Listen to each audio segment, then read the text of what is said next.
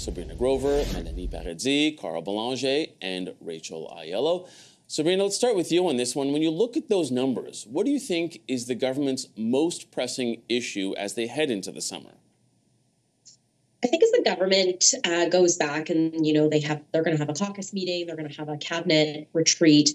I think the most important thing for them to think about this summer is how they build out an economic message and how they tie their policies to that economic message.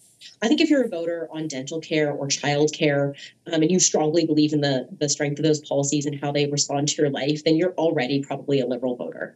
But on the economy, on this affordability issue, the Liberals need to show more bench strength and they need to show more narrative strength. And so, you know, if I was giving them advice, that's what I would tie the message to. They've done a good job prosecuting Pierre Poilievre on what he's going to cut. And I think they can bring that back in the fall. But over the summer, I think they really need to tie it back to an economic message. I think that it's the foreign interference is still a bit of an insider's game. I don't think it's necessarily resonating a ton with Canadians. Obviously, Pierre should read the report, but I think over the summer, the economic message and this affordability is still going to be what people are going to hear at the doors.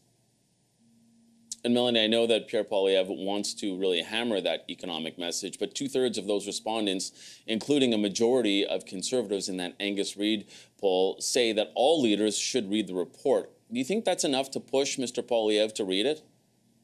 Well, even if he reads it, there's nothing that he can do about it. And this is the problem. There's only one person in this country who has any power to do anything about this, and that's the Prime Minister. He has the power to release the names of people who are listed in the NSICOP report. He has the power to waive this requirement and just brief up Pierre Poilievre. He could book that meeting tomorrow, but he's not doing it. I think what I glean from this polling is that there's actually there's a common thread between the foreign interference issue and the cost of living, and that's how it makes Canadians feel. So I think pollsters often look at like issues and decide, is this issue resonating? I think we have to look deeper than that. Both of these issues make Canadians feel powerless. You feel powerless about the cost of living crisis because you're working hard, you are making the same amount of money that you've been making, and now it just isn't going any further. You've done nothing wrong. You're doing all the right things, and you still aren't getting by. With foreign interference, no one seems to be doing anything on your behalf. There's just, we seem to be frozen and allowing people to sit in Parliament who are actively aiding and abetting foreign governments. No one's taking action. And that also makes Canadians feel powerless. So I think that feeling is what's going to resonate over the summer. And that's a really hard feeling for the Liberals to erase in the Canadian mindset. Carl, how do you feel about how Melanie is tying those together and the feeling that Canadians are having right now? I mean, I guess she has a point about the powerlessness of the people about this issue. I think, though, people are way more angry about cost of living than they are about foreign interference, and they certainly, you know, even though they think leaders should read the report, I don't think they'll change their vote based on that. Mm-hmm. So when it comes to government, of course, they are the one in power. They're the one who could release names. They're the one that could act.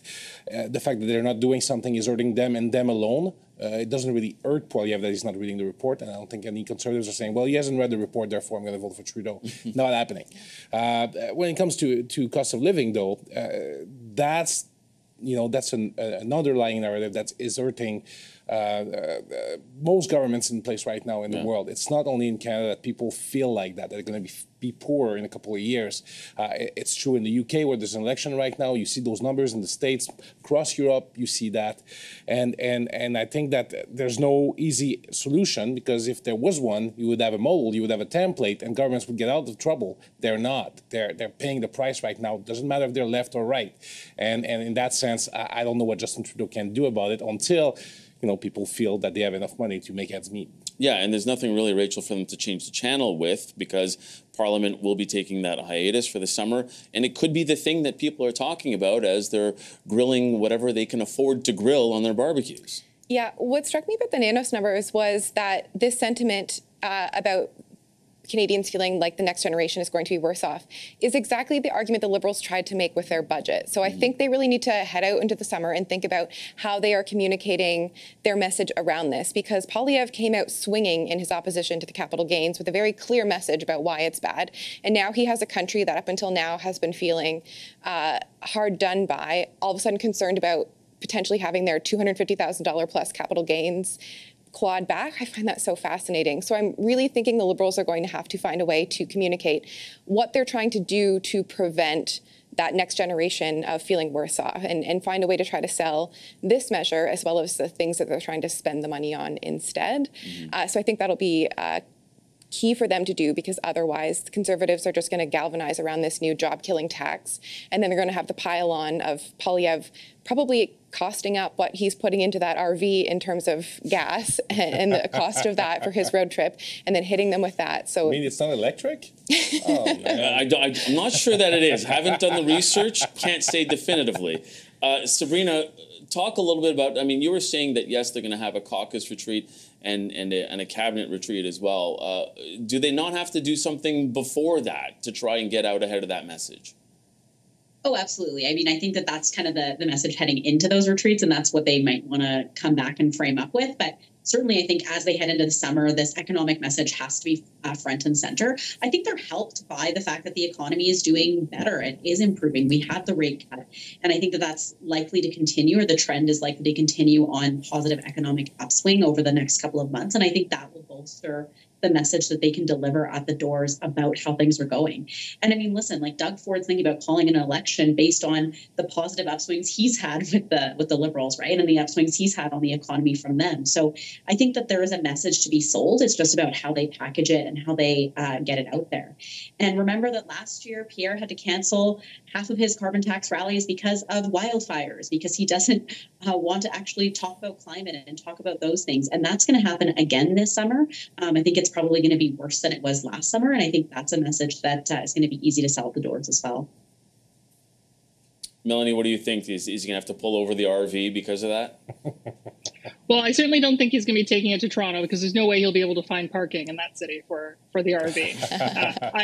I think that Canadians are going to look forward to meeting him across the country on this tour. I think it's a lovely way for him to spend time with his family and to also meet with the electorate and see them in lots of different communities that maybe wouldn't normally get a political stop. I think it's a great way to reach them. I also think, changing the channel a little bit here, that part of the discourse this summer is going to be the U.S. election. That the first debate is next week, and so that's going to start heating up really soon. I think that's going to turn a lot of people off of politics for the summer, as they often tune out anyway from it. But that's certainly something that I'm watching for, is what's going to happen over the summer with the U.S. election.